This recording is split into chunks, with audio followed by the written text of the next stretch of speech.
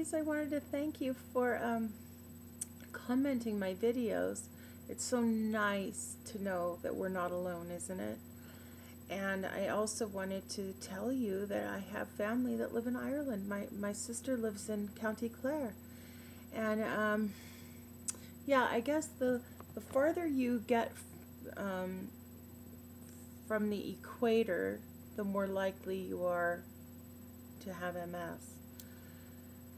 So us people that are fair-skinned, you really think about it, don't spend a whole lot of time out in the sun because we get burned. And when we were little, our moms slathered us with sunscreen, especially here living in Southern California.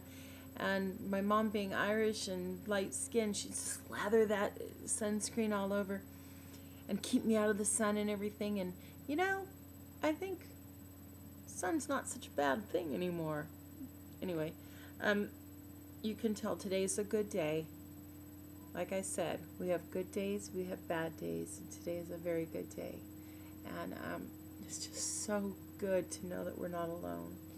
And I wanted to thank you so much because you're being able to relate to me. You said it was important to you and it meant something to you. It meant far more to me, believe me, that you got something out of it, because I made that video a while back when I was feeling very dark, and I let myself go back to that place where, and you know what I'm talking about. You don't like to go there because it's kind of hard to get out of that funk once you let yourself go there. And you know, remember what you were saying about your family? Well, I can totally relate to that. My family has a very hard time with my MS, I'll tell you.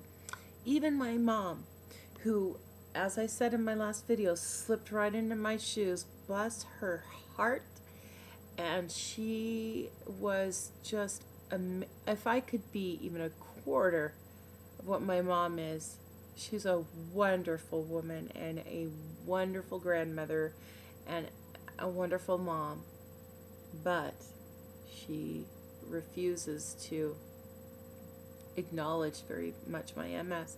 And I asked her one day, I said, Mom, why do you sometimes pretend that I don't have it? Is it because I look so good? I mean, you were here when I was paralyzed. You were the one that came to the hospital and saw me and saw the doctors, and I mean, you know what was going on with me. She said, I know, but it's just easier for me to kind of pretend to myself that you don't have it. Well, you know, that's nice that she can be able to do that, but I don't have the luxury of pretending I don't have it, because I have it. And the point I'm trying to get across to you, Louise, is that we can't expect people to understand fully what we're going through, but we do need some empathy from people, and not sympathy, but just for people to kind of understand what we're going through. And like I said, even the closest person to me, which was my mother, has a hard time accepting my MS. You know, and I think it's because, you know, some days we're good days and some days are bad days. With MS, you just don't know. And I was trying to explain to my family, not two MS people are the same. We all share the fact that we all have, you know, scars showing up on our MRIs. That we share in common, and spinal taps we share in common.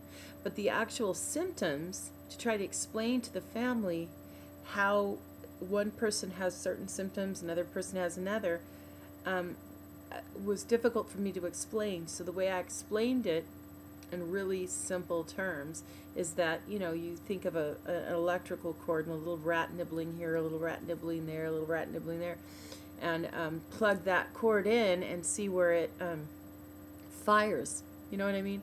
It'll try to make pathways, and that's sort of how I simply tried to explain it.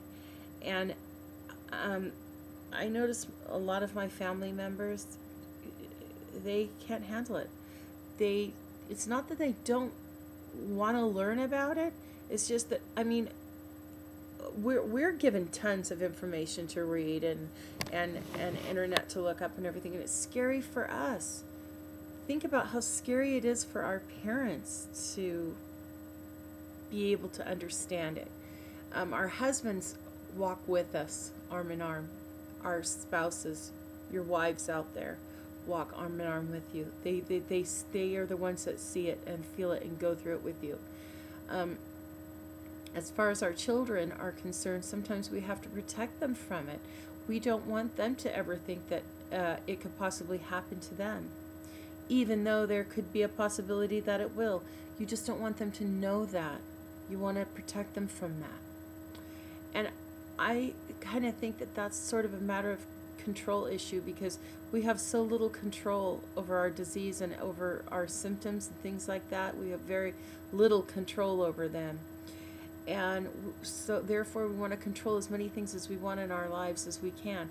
I mean, I had a hard time at first. I mean, I'm a neatnik, and when things are out of place, I just freaked. And I just freak out. I just couldn't stand it. It would like send me into a flare-up because I stacked up laundry. Couldn't handle it, because being a stay-at-home mommy, you know, that was my job. And I obviously took it seriously. Everything that I did, I took seriously for my family. And when I came down with MS, I felt very guilty, very, very guilty, as if somehow my kids were being slighted because I have MS. My mom didn't. You know, I had healthy parents. I didn't have to go through what my children are going through.